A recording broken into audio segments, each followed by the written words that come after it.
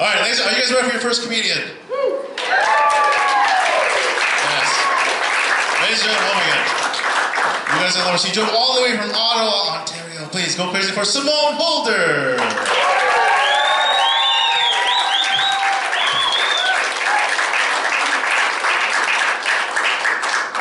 Can you hear me? Yeah. Okay, good. Sorry. Disregard all the sweating you're going to see in the next 7 minutes. So, a little bit about me. Don't let this resting nice face and pleasant disposition fool you. I hate everything and everyone. I like my man the way I like my teeth, straight and white. I look like a millennial, but I'm not. I'm Generation X, so what that means is I get great insurance rates, and I can fuck you or your dad well.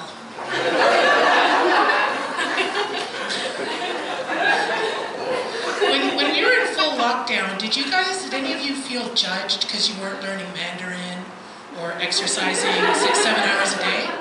Yeah, me too, me too. And the thing is, I wanted to learn new stuff too, but I wanted to learn stuff that would benefit me for when we were allowed to go out, get naked, and get our fuck on again. You know, so one of the things I tried to learn was how to squirt. Didn't go well. Squirting is hard.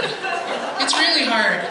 Like, it takes a level of friction that I was not comfortable with, and focus and concentration that I just don't have. So I gave that up. But something interesting that I discovered during lockdown. So there are a lot of white people in here. What's the deal with the woods? Every white person I know is like, oh, I need to clear my head, I'm gonna go walk in the woods. Why? Why? I don't understand it, I don't get it. If you ever see my fat black ass in the woods, know that I am lost and actively trying to die. Okay? I volunteer to be knocked off first in a horror movie because I refuse to spend my last moments running out of the fucking woods. Okay? I don't like dating. Like, I don't mind being single. I like being in a relationship, but I really hate dating. Because it never feels like I'm being courted. It feels like I'm being lured.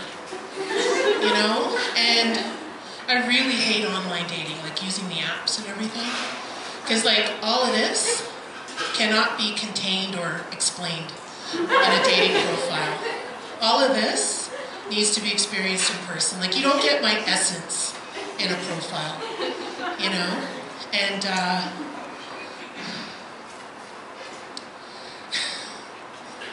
people are always encouraging me to go online, knowing how much I hate it. They're like, you never know, you never know. And it's like, true, you never know. I can meet the love of my life or my killer on Tinder. You know, I guess that's part of the thrill of online dating, you know? But the thing is, like, the last 8 months have been pretty bleak and pretty lonely that I don't really care if you're a killer at this point. Just don't waste my time. Okay? Either kill me, get in here, or get the fuck out.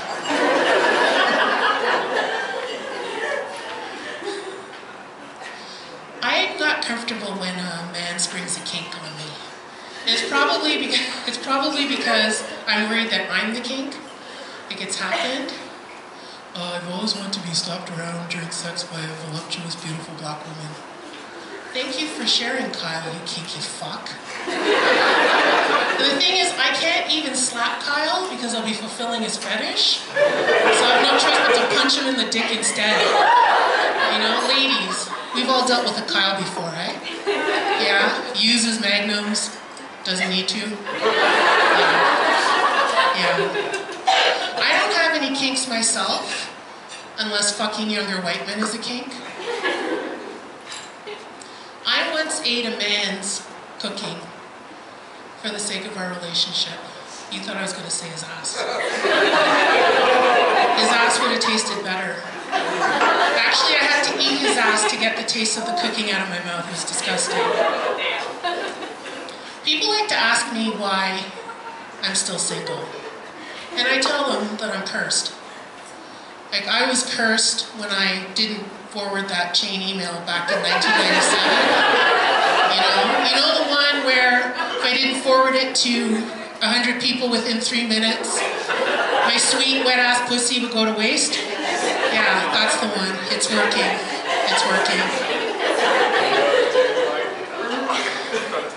The most awkward part about having this post-baby body is the fact that I haven't had any babies. And I'm fat, in case you're blind.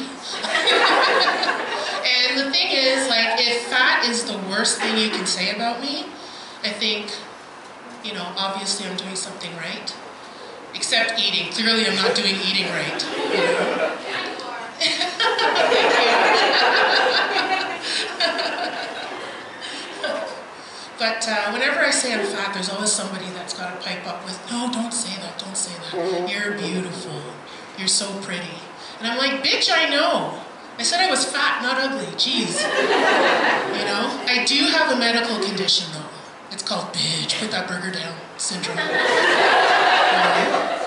My ideal weight is Sidney Crosby on top of me.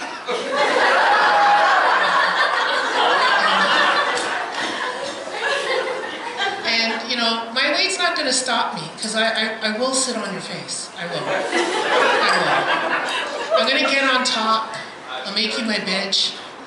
I'll ride you like a freaking dolphin at SeaWorld. I'll bang you like you owe me money. And if you die, you die. That's my time. Thank you so much.